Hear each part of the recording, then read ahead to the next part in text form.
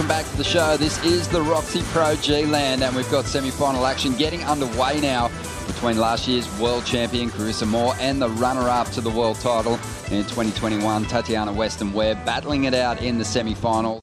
Up higher on the rankings, and you feel like she is going to really start making a move, and she will do it with this result. Well, semi-1 getting underway with Carissa taking the first ride, and it's a big turn to get started. Huge combination there.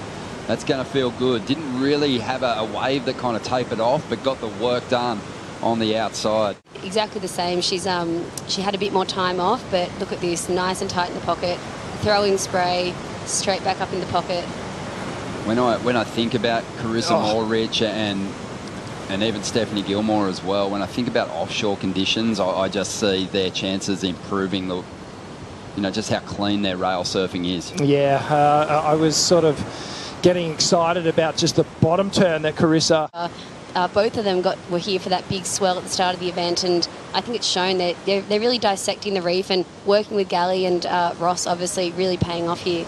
Well, Carissa up on her second ride. She had a 6 to kick things off, and she plants a float on the end of this backup ride, and it should be a reasonable number as well.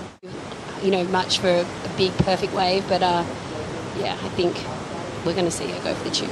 Yeah, well, you think about these two competitors and their performances so far in the contest. Just that in itself is starting to just shift a little bit of pressure, but here we go. Here's a replay of Tatiana.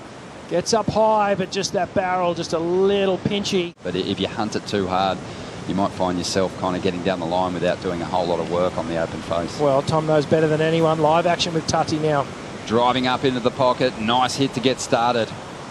And Tatiana's surf with plenty of spark throughout the round so far. Has had some great turns, some dynamic finishes in critical sections, and she is working over this medium-sized set, taking it right through to the inside. And that is better for the surfer representing Brazil. And she had a 1 on her first wave, and she's going to get herself right back in it. Carissa opened with a 6, has since backed it up with a 4.33.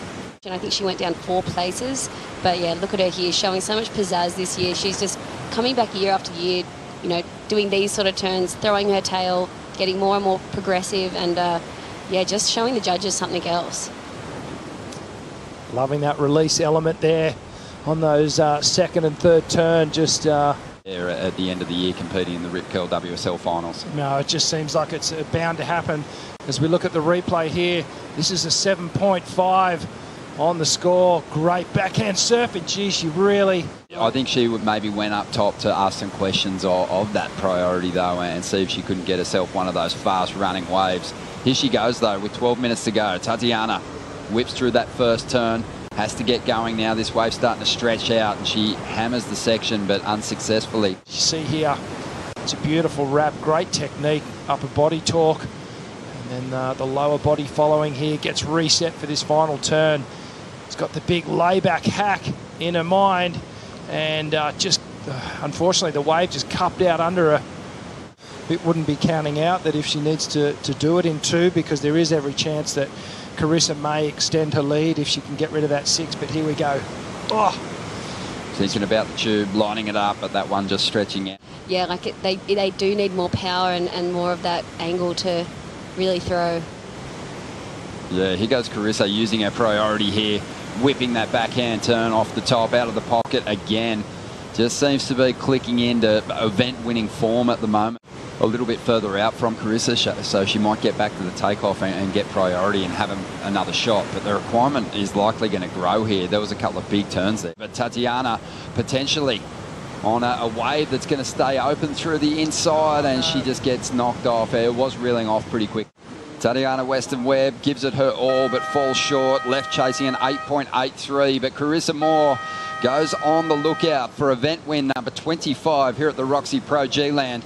She is into the final as we gear up to introduce semi-final number 2. What a heat it's going to be. Bronte McCauley, she's going to take on Joanne Defay, but there are the results for semi-final number 1. Stay with us. In a moment, Joe Tapel and Luke Egan will step in with Laura for the call.